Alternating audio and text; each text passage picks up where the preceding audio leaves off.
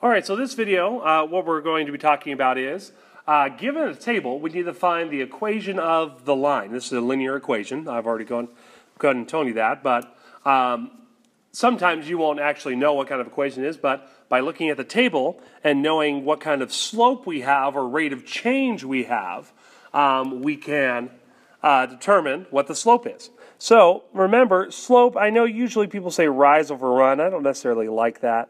But the slope, I like to call it the change of y over the change of x. Okay, the change of y meaning, does it go up or down? Okay, and the change of x meaning, does it go left or right? So you determine if it goes up, down, left, or right, and that is what the slope is, the change of y over the change of x. And for a table, it makes the most sense because here's what we're going to do. To go from 8 to 0, that's the change of y, right? From 8 on the y-axis to 0 on the y-axis, you subtract 8.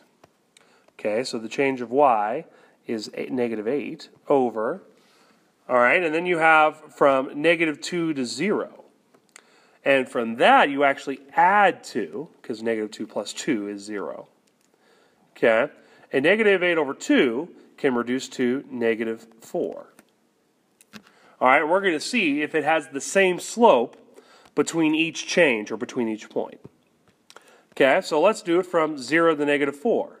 We subtract 4 to get there. Okay, so the change of y this time is negative 4. And then from 0 to 1, we add 1. So it would be positive 1. Negative 4 over 1 does equal negative 4. Okay, so it's the same slope. But just to make sure, let's try one more here. Okay, from negative 4 to negative 12, we subtract 8. From 1 to 3, we add 2. So that will still give me the same slope, negative 4. From negative 12 to negative 20 is subtracting 8. From 3 to 5, you add 2. So that's still the same slope. So I'm very confident our slope is negative 4.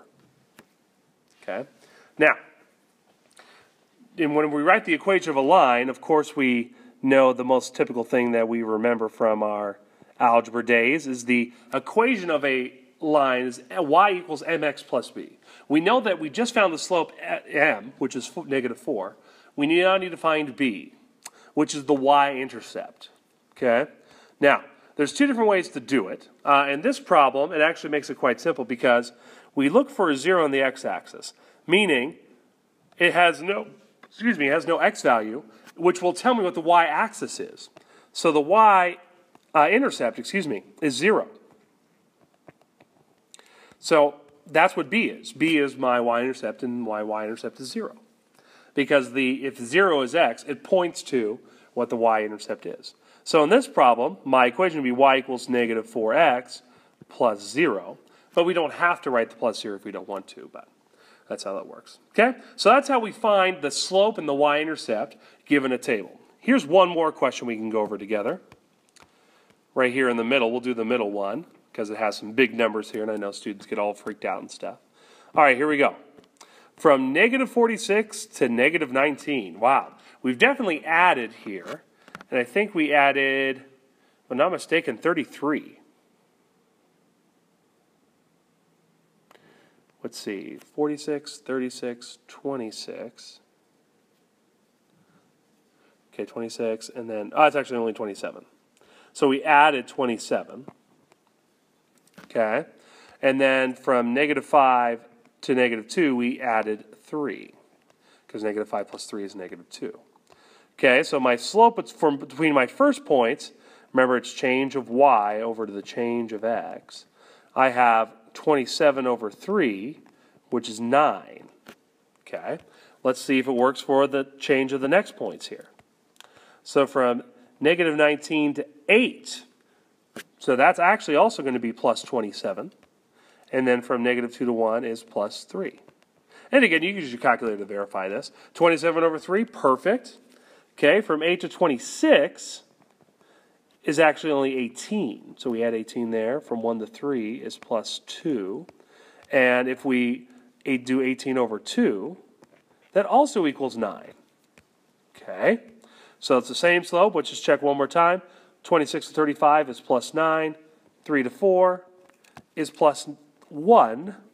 So 9 over 1 also equals 9. So I know that my slope is 9. Okay? So it's going to be 9x plus b. And we don't know what b is because do I see a 0 on the x column or is it x value? No. So here's how we find it. Gosh, if we just knew what y was and what x was, we can plug that in to find b. Well, here's the cool part. We have 5 points to choose from. And I'm going to choose the easiest one, 1, 8. So I'm going to plug 1 in for x and 8 in for y to find out what b is. Okay, so let's do that. 8 is y, excuse me. 8 equals 9 times 1 plus b. Okay, so 9 times 1 is 9. Subtract 9. And 8 minus 9 equals negative 1. So negative 1 equals b. So in my final equation here, I'd write 9x minus 1. And that's how I find the equation. So given the table, we find the change of y over the change of x. And then, again, reduce the fraction and make sure it's the same between all the different points. So that's how you find the equation of a line.